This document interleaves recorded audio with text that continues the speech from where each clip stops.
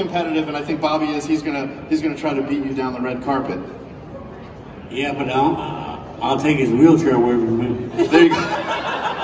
So now we know the real competitor. So Donnie, what is it like following in Bobby's and Red's and joining Davey in the NASCAR Hall of Fame? How is important to you as family, whether it's blood or Red, who's certainly family via the Alabama gang? What does it mean to you as a family to have you go into this? Well, really and truthfully, the thing that means the most to me is being here with these two guys. And I raced all my life with these two guys. Not will I say one better than the other, maybe him sometimes better than him, but most of the time me better than both of them. And I will say, you keep track of how many times finished 1-2. I know you've got a tick mark somewhere that goes, I was 1, he was 2, or something like that. So that competitive spirit is so great to see. Well, you know, back in the early 60s, we ran up in the 90s races, and we ran 96 one time, and he won in the 30s, he won in the 30s, and I won in the 30s, so it had to be pretty close.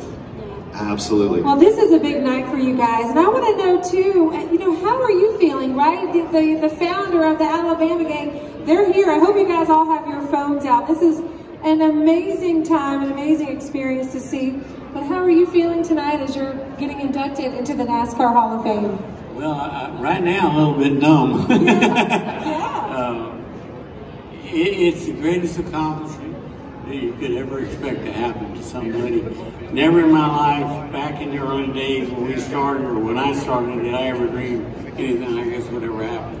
I was telling Jimmy Johnson, we were downstairs a while ago, we met at Talladega. He was trying to test the Busch car.